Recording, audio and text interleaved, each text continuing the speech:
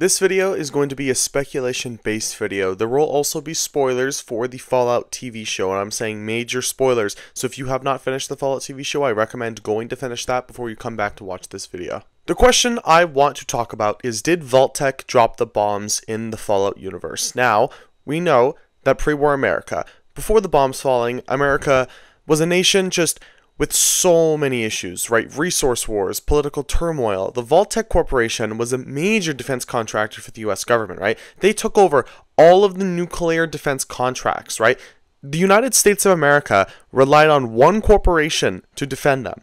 That is already an issue from the start, and that sparks a benefit to Vault-Tec for doing something like this. I mean, if it comes down to money, then there's not really a benefit to, say, Vault-Tec dropping the bombs. But if it comes down to people who have massive egos, to people who want to control everything, that is where Vault-Tec would have control.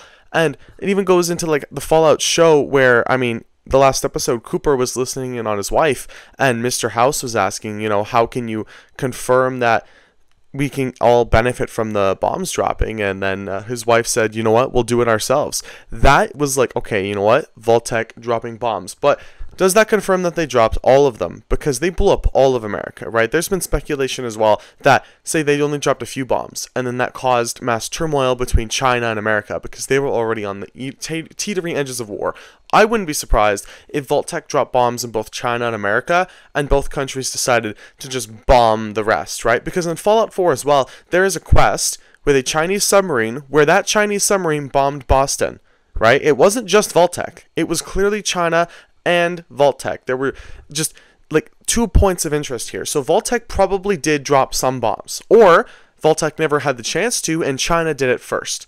But Vault-Tec was going to do it at some point. It is a great discussion because it comes back to Vault-Tec, you know, having those government contracts, the creating a network of bunkers, and it will protect the only population left. And in the Fallout show, again, they froze, funny enough, they froze all of their, you know, high-end executives at Vault-Tec, right, to become overseer of Vault 33 and 32, right, to take control of those other vaults. On October 23rd, 2077, the Great War happened. We got to see that firsthand in Fallout 4.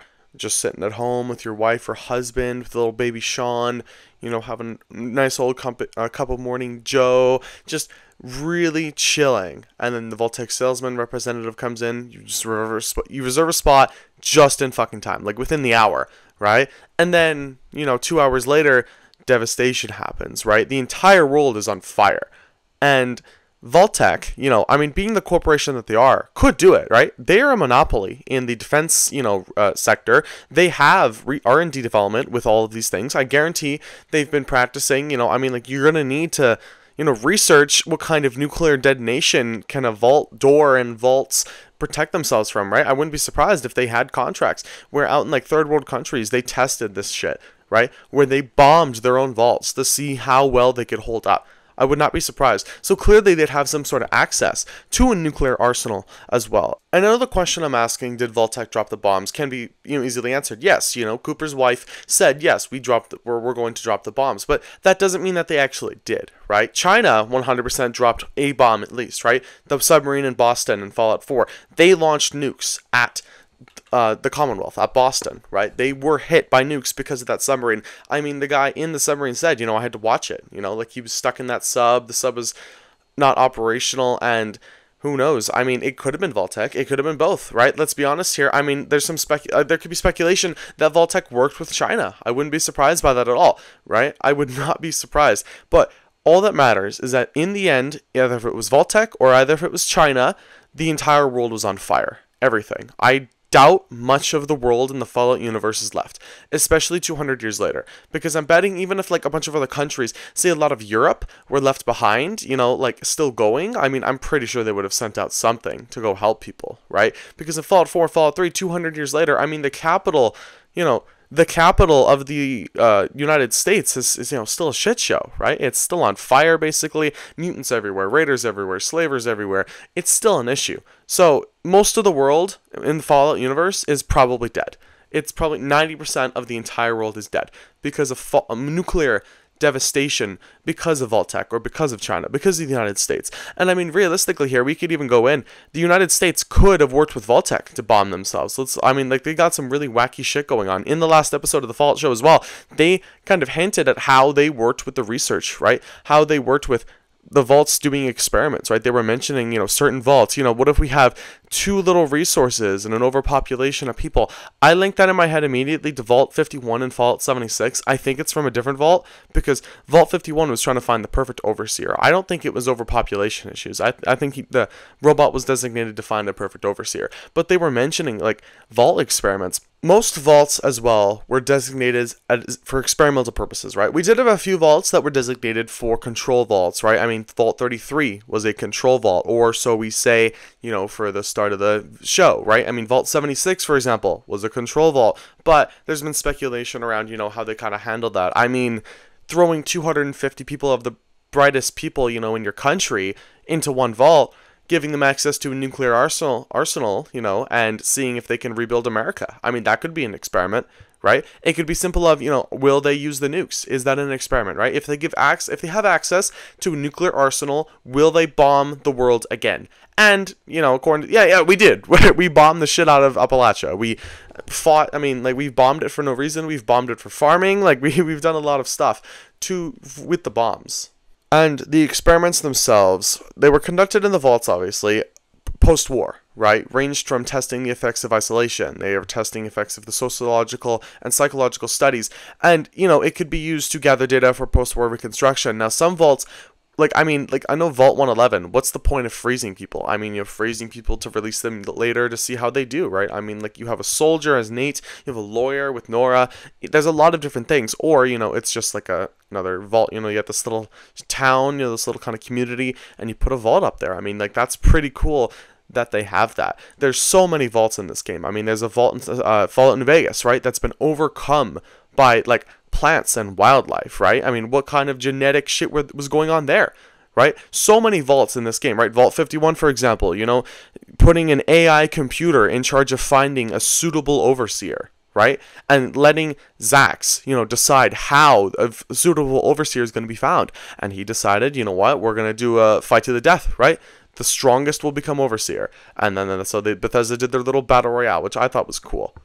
We know that the Enclave is also a post-war U.S. government kind of base, right? In Fallout 3, they have their president of the United States, right? A AI or a robot that is designated, he's taken over the Enclave, which I think is why would you let your, United States government being controlled by a robot? I mean, I don't think that would be a good idea, but you can convince the president funny enough to blow himself up because, he's just not good for the capital wasteland. I mean, there's so many different things that, you can do with that situation, especially with the United States government. But using the United States government and the Enclave, it could be used as well. Another speculative fact that I'm just thinking of right now, using data from the vaults to help rebuild, right? The Enclave was always going to be a post-war organization like in Fallout 76, right? Even in Fallout 76, the White Spring was this huge, elitist club, right? Representatives from all over the United States, right?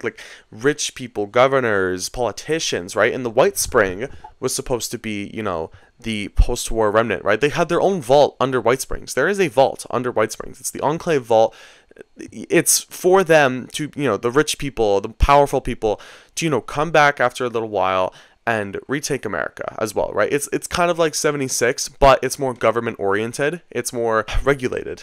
Vault-Tec would also have a massive legacy when coming towards the Wasteland, right? Their influence is seen throughout the Wasteland. I mean, even normal people find these vaults, right? Learn about them. And using the technology from those vaults and the societal impacts of their experiments. I mean, there was the one vault in Fallout 4, I think 81 or 91. There were two vaults in Fallout 4 I'm thinking of. One vault that had a mole rat testing facility. I think it was Vault 81 in Fallout 4, the one where all the people are still alive, all the vault dwellers are still alive. They had a mole rat testing facility, and they were trying to find a cure, or they were trying to build up diseases. I completely forgot what the experiment was, but they were testing on mole rats. You can find Curie in that vault from Fallout 4. That is an experiment, right? They're testing pathogens. They're testing for, cures, diseases, and, things that can probably potentially heal or wipe out people in the Commonwealth in Boston. I mean, that was one. And then I forget the name of the vault, 95 in Fallout 4, where they took a bunch of addicted people and tried to heal them. right? And then I think there were still drugs in that vault, so they were like testing withdrawals, and then they think they give them drugs again. I mean, I wouldn't think that's the smartest idea, especially if, you know, people with addictions, if they have near access to drugs and they need to hurt people to get it, I bet, you know, they'll hurt those people to get it. I'd have no doubt about that. I mean, that was just messed up for Vault-Tec to actually do that. Finally, I want to talk about what benefits Vault-Tec could have for, you know, dropping the bombs, for dropping the nukes, or causing China and the United States to have a full-on nuclear war. So obviously, the first point that will be made is profit. By creating the demand and by creating that scarce that, look, the bombs will come. The bombs could come at some point. The bombs will drop. We will die. I mean, people are going to start buying spaces left and right. Let's be completely honest here. People will buy spaces if they have threat of nuclear disaster, and that is exactly what people did, right? They were threatened by the feeling of the bombs dropping, and they bought spaces. Vault-Tec made billions of dollars. Billions of dollars. And it leads into control as well. With Vault-Tec having all that money and having that control, especially in pre-war times, even in post-war, or even, you know, currently as the bombs are dropping, if someone's living in a vault, they have control over your life. That's just how that works. You can't, you know, unless you're overseer. Like, overseer is in charge of the vault. They are responsible for anything that goes down in that vault. But Vault-Tec itself, they report to Vault-Tec. So say, for example, you know, Vault 32, Vault 31, Vault 33. Vault 33 overseers report to Vault 31. They report to someone, and if they get compromised, then a new person moves in, which I thought was absolutely crazy. Look, Vault-Tec wants control. They don't need money at that point. I understand completely. Now, there's also that disincentive, because then there goes your currency. I mean, what's the currency then? Bottle caps? Like, paper and cash doesn't matter anymore. Your billions of dollars, your trillions of dollar corporation won't matter once the nukes drop. Unless you can somehow turn into bottle caps, your monetary system is screwed. So that's one way that they could, you know, not actually need to bomb everyone, because then all their money is gone. But they still do have control, and they still do have, you know, like, just control over your life, really, especially if you live in those vaults. They can run whatever experiment they want on you. They can control you however they see fit. And there lies the experimentation, part of that grand social experiment. Post-war scenario, you know, allowing Vault-Tec to carry out experiments and collect data. The only issue is, what experiments are they able to conduct, and what is the data for? I mean, is it for rebuilding America? Like, with all this information, are they able to rebuild America? It's shown that all of the a lot of the Vault-Tec executives, like the big top guys, are at Vault 31. They're still frozen, right? They're still in hibernation, waiting to be released to be the next overseer of Vault 33. I don't know what that is, if they're trying to maintain, you know, the just area of whatever, but like, it's a complete experiment on how that works. And at the very end as well, what I thought was really cool is Hank McClane shows up to New Vegas, right? I mean, at the very end, final scene, credit scene, he shows up to New Vegas. I mean, if it's canon that Mr. House lives, we know that they've had interaction before. I don't know how Mr. House was able to run vaults, because he was in that meeting when they were talking about, you know, handing out vaults. Look, we have like over 100-something vaults. There's 4 of you, Big Mountain, Robco, like all of these big corporations, West-Tec. We're going to give you guys vaults, and you're going to run it how you see fit. And whichever vault runs the longest, or whichever one comes up with the most, you know, like, data. In the end, it was basically, may the best man win, may the best corporation win. Let's see whose experiments can run the longest. And in the aftermath as well, power will come, because you will have that resources and technology. Say if super soldiers, for example, I'm pretty sure it was West-Tec, you know, like, who wanted to, like, hey, can we make super soldiers, right? Is that ability? Can we do that in the vaults? And then, you know, you release them into the wasteland, boom, you are rebuilding society with super soldiers. You can take out any mutants that are out there, any enemies that are out there, any raiders with ease. But West-Tec fucked their serums and made super mutants, and then, you know, a plenty. And I mean, there's countless other situations in the Fallout universe where it's been recreated as well. The Institute tried to create super soldiers with super mutants before they did synths.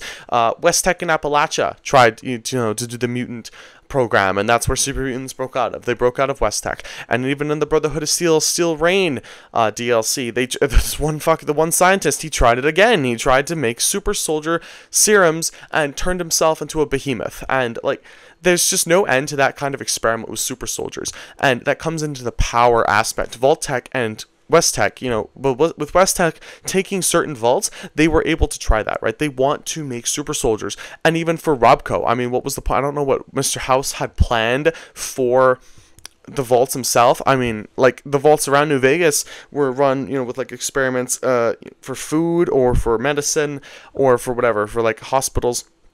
However it was run, but it was run for experimenting. That was the main issue.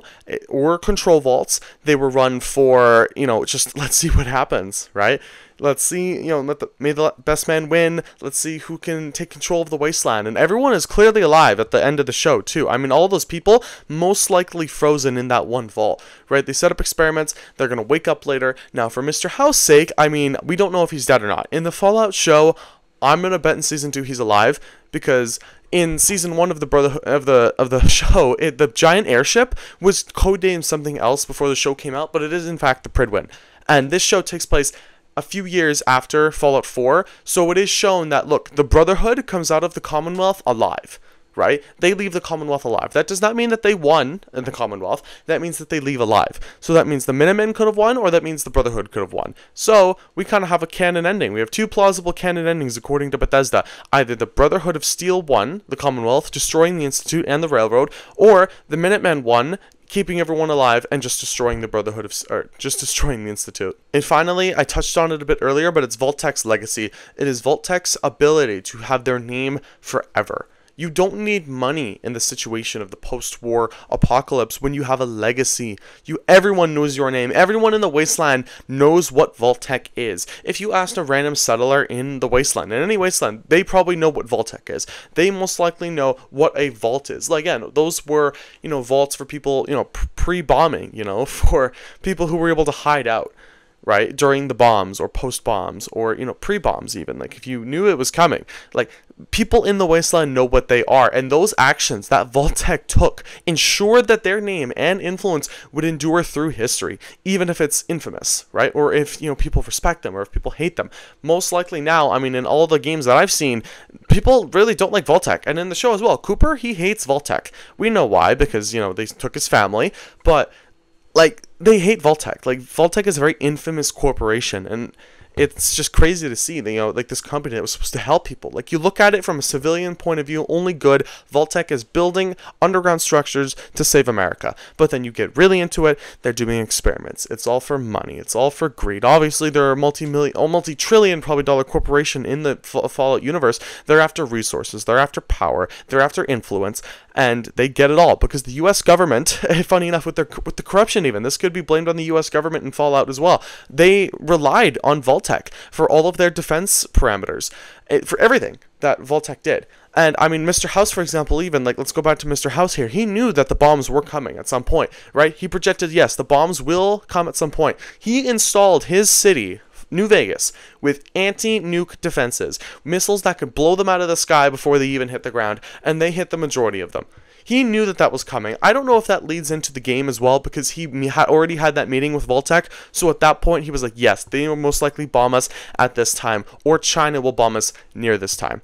I don't know, because that's a complete lore implication that needs to be discussed. If Mr. House decided to set up those nuclear launchers to shoot down the nuclear arsenal before it hit the ground because of his meeting with Vault-Tec, or because he analyzed the data and was like, okay, you know what? Look, China has the complete possibility, or the world has a complete possibility, to be set on fire in the next few years. So, I'm going to set up defenses to protect my glorious city. After having the solid 20-minute discussion, it all comes back down to this. Did Vault-Tec drop the bombs? In my opinion, I think they dropped some of them. I think Vault-Tec set off certain areas in capital cities. Los Angeles, for example. Washington. I think they didn't drop bombs. I think they planted bombs. I mean, even in the show, I get it. Like, I've seen speculation too. Like, I didn't see nukes dropping when the bombs were going off. Granted, they are very fast and very compact, but I wouldn't be surprised, say, for example, if, Vault-Tec planted those bombs and then just detonated them in certain areas around the globe, right? The United States military hears this news. Look, we're getting fucking bombed left and right. All our capital cities are going up in smoke. Most likely China. We gotta fire back. They start launching nukes. China sees that. They start launching nukes back. And within a day, both countries, and the majority of North America, and the majority of Asia, is on fucking fire because Vault-Tec launched off a few bombs, and they know exactly what they're doing, because the second that they launched those fierce nukes, they most likely, I wouldn't be surprised if they bombed a few in China as well, right? Just get them both to shoot at the same time. But that, you know, like, because why would the United States, you know, they get bombed, and then, I mean, China could try to say something in that time, like, no, that wasn't us, that wasn't us. I mean, I don't think the United States in this situation would believe them, but Vaultec was smart about this, right? Drop a few bombs, let China do the rest. Or Vaultec didn't have the ability to do that, right? China did it first. I believe that Vaultec dropped a few, and then they just let the United States, you know, North America, and Asia go on an all-out war. I think that's what happened personally. I wouldn't be surprised if it was something else, say if China just dropped a bomb, right? Because we do know that China dropped some bombs, exactly how the submarine landed in Fallout 4. I wouldn't be surprised, for example, if, say, bombs were dropped, you know, New York, Los Angeles, right? In Fallout 4, bombs are dropped. Then, at that point, Chinese submarines are deployed. They're already deployed, they're moving in. Within that same hour, where Nate, Nora, and Sean are running to that vault, more bombs get dropped. I would not be surprised if Chinese submarines were already on their way by the time that news hit. I would not be surprised. Or those bombs, which was just China in general, right? They were already there. They were like sneaky submarines. They were just chilling in the water. Or, I mean, it's Fallout, right? And it's super futuristic as well. I know it's in the 50s base, but I wouldn't be surprised if submarines were super fast, if they were just able to get over there like within a few hours and just bomb Boston as well. Right? I mean, because of this news, because China is also getting bombed. So this has been a very long lore discussion video I wanted to make, actually. I thought of this a day ago, and I'm like, I have to make this video. I really love the lore implications of Fallout. I really love the way that Bethesda, Obsidian, Interplay always went into these discussions. All of the writing really comes just collectively together, and I really respect it for Bethesda as well to continue this. Look, this lore incentive, like, look, did Vaultec actually drop these bombs? Did Vaultec do it? Did China do it? It's still discussion because we don't know if Vaultec did it. We don't.